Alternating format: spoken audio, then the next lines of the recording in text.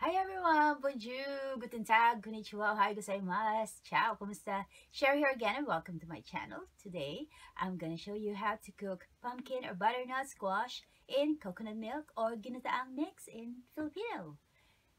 Anyway, if you're ready, let's start cooking!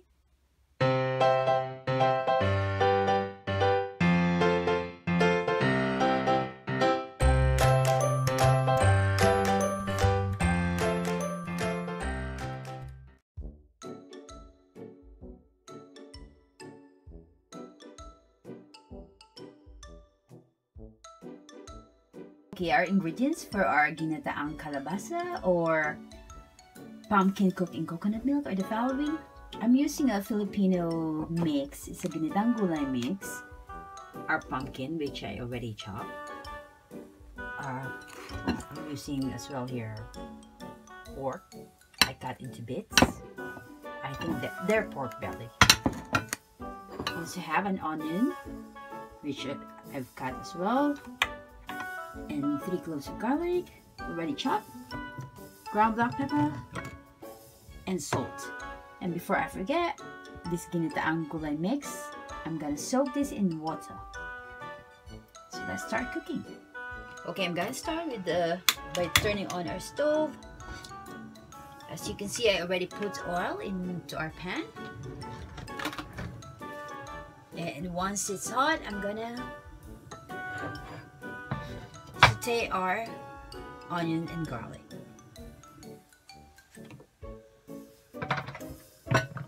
Okay, I'm gonna saute our onion now.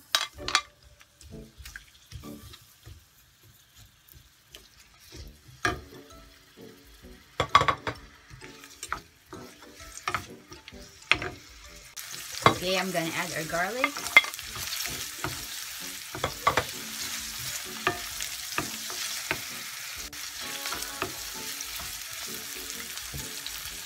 Now I'm going to add our pork belly slice.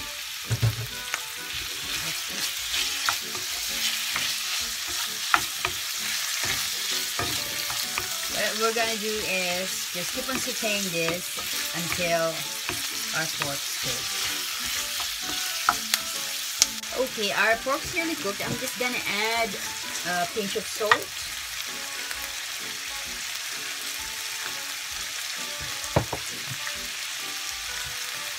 And dash of pepper.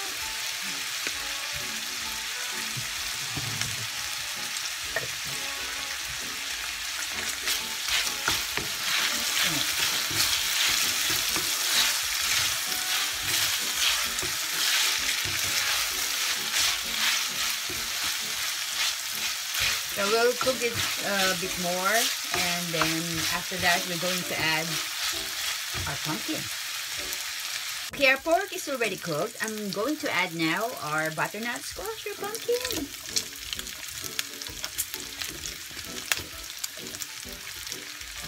Maybe that's enough.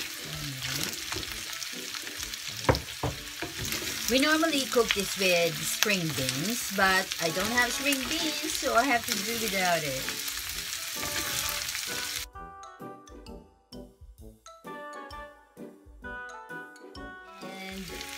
What I'm doing now is just sauteing, and then we'll add our ginataang gulay mix, or if you don't have it, just add your coconut.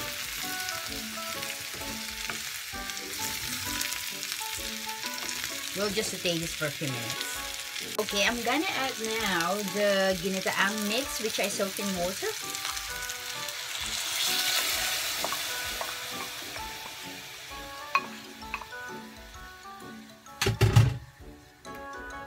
And then we'll just stir this for a bit and make sure that there are no lumps left from the ginataang mix or coconut.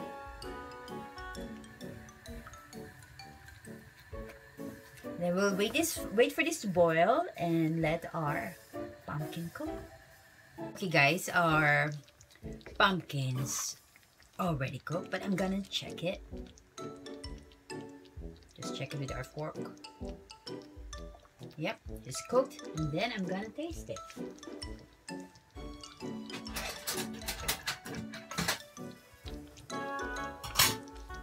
just gonna taste. If it needs more salt, I'll add salt. Otherwise, no need. Or add water if it's too salty. Yeah. It's perfect for me. And that's it. So, that's our pumpkin or butternut squash with pork cooked in coconut milk or ginataang mix.